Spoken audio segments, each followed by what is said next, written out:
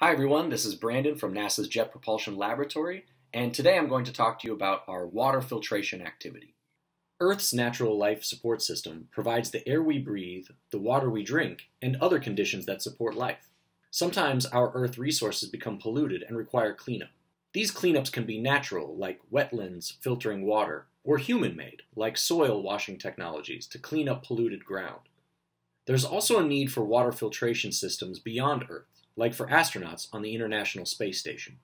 The water recovery system provides clean water by reclaiming wastewater, including water from crew member urine, hand washing, and teeth brushing, then filtering it to reuse as clean water.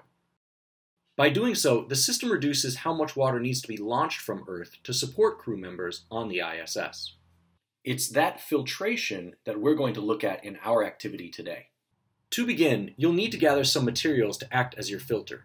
You can try conducting your filtration using simple household items like cotton balls, maybe gravel from outside, or macaroni elbows. When I'm building a water filter, I like to start by taking a water bottle and cutting it in half. As such, I have a portion that I'm going to put my materials that will act as my filter on the top, and then a vessel that will collect the hopefully clean filtered water below.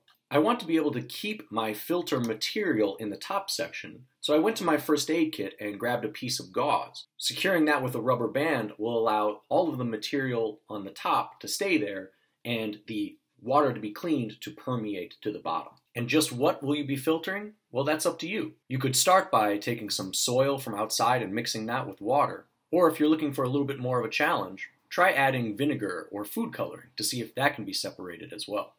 Design your filter by layering or mixing the materials in the top bottle. Make a sketch of your design to improve it later. Be sure to document how much and which types of materials you've used as well. Pour your simulated wastewater into the top of your filter and observe the water that comes out. Try to gauge how effective your filter was by observing how much water was filtered, how clean the water is, and how long it took. Remember, even if it looks clean, you should never drink it, because it may still contain pollutants that you can't see. For more details on this activity, visit this page or click the link in the description and check out the JPL Education website for more fun activities to try from home.